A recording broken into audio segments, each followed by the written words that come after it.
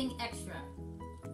Okay, so for this project, you're going to need approximately 80 diapers. I use size 3 or size 2, 2 paper towel rolls, measuring tape, and large pieces of cardboard. They're gonna have to equal 49 inches long.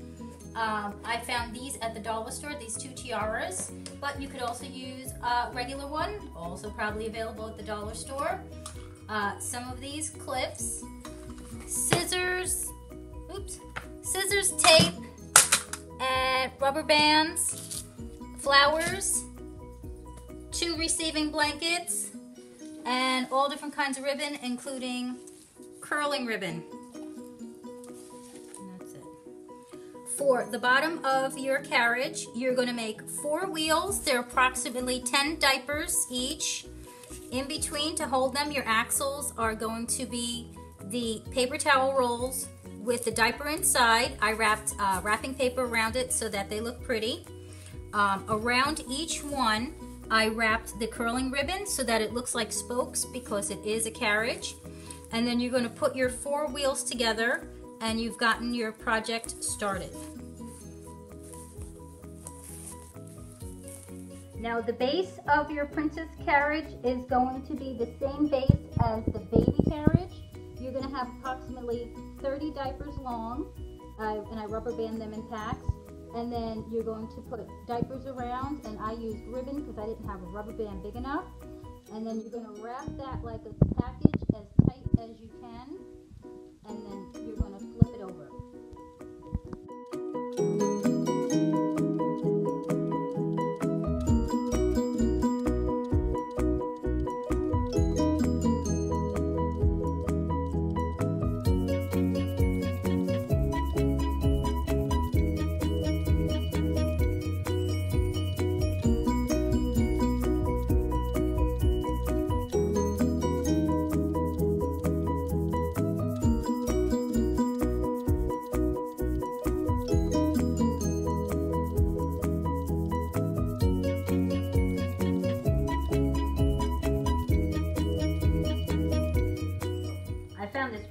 Blanket with actual princess carriages on it, and I'm going to use that to wrap around the body.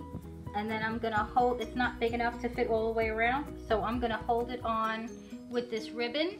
As you can see, I already glued on the letters, and this is for little baby Lily.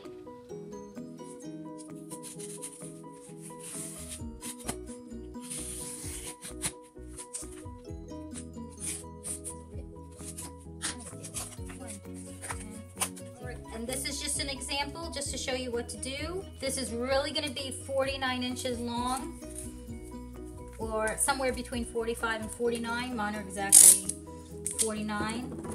And don't worry, you're not going to see this. You're going to wrap this up, but you're going to tape every few inches until you have the whole strip. I'm going to show you that.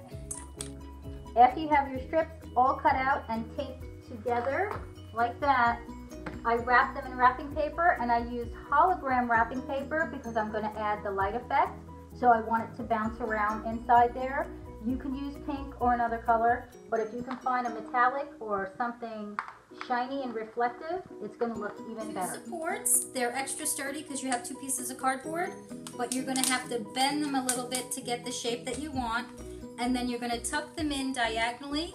Since your body has an oval shape, you're going to put them in what would be the corners until they get all the way down, and you're going to put one over the other and just tuck it in between the center and the outside blanket. And then I'm going to tape them together so that they stay nice and even.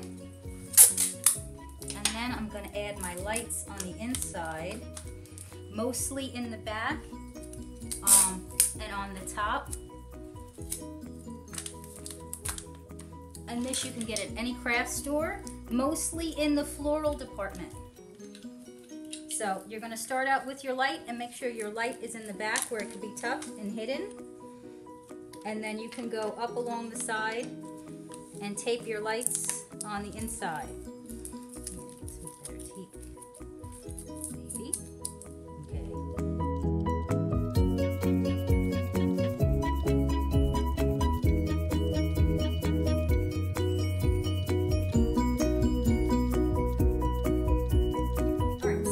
your cover, you're going to take your receiving blanket, and what I did was I folded it over a few times, and then right in the center I put one of these butterfly pins, clips, and that's going to be in the center right here so that it could be draped over. Now you're going to have to play with it a little bit to get it the way that you want.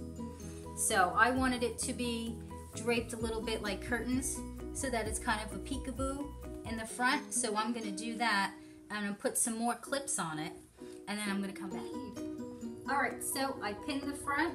I pinned the other sides with the clips on the inside, and now I'm just going to tuck the back all around, covering as much as possible so that the light stays in there from your light feature, but you're going to make sure this is sticking out so that you can use it, and that's all tucked in.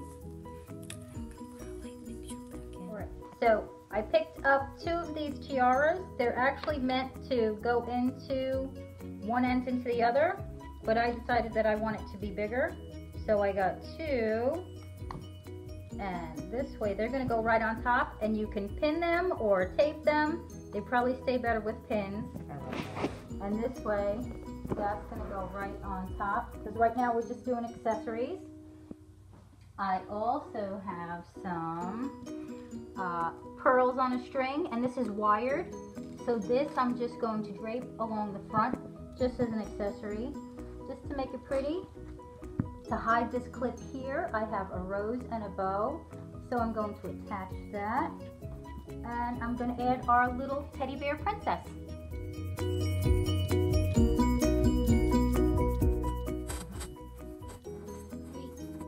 If you have a little plush princess, she would be perfect to go inside. I did not, so I dressed up Teddy from my previous video, and this time I gave Teddy a pretty little dress, and I made her a little crown with some rhinestones and actually a hole punch in paper, and she is going to sit right in the center. I'm going to fix her little crown. You're good, Teddy. And I'm going to give her a little flower. Ta-da!